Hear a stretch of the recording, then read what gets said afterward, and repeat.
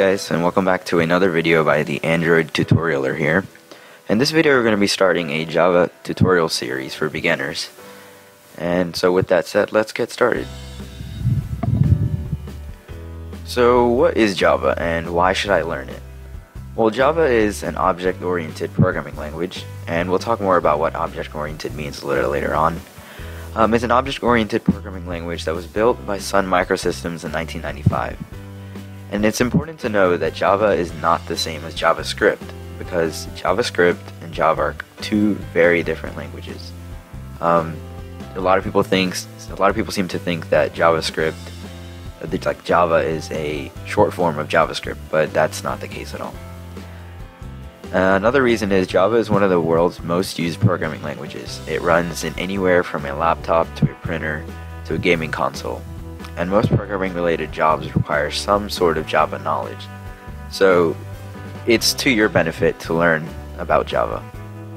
And the final reason is Java is free. You don't need to buy any software to learn it. You don't need any software to run your Java programs. It's really out there for anyone to learn. So how do I get started with learning Java? Well, most beginners start programming Java on a desktop program named Eclipse. And Eclipse is a really popular program and is an integrated development environment, which basically means it gives programmers the necessary tools to code, build, and test their programs. But before doing so, you need to download what is known as the Java Development Kit. And what the Java Development Kit will do is it sets up your computer to go ahead and start programming Java. So let's go ahead and start doing that. So go ahead and open a new tab in whatever browser you have and type in JDK. And after completing the Google search, you will find the first link as a link from Oracle, and you want to go ahead and click on that. And once you're on this website, you want to click on the Java icon, which will take you to the JDK website.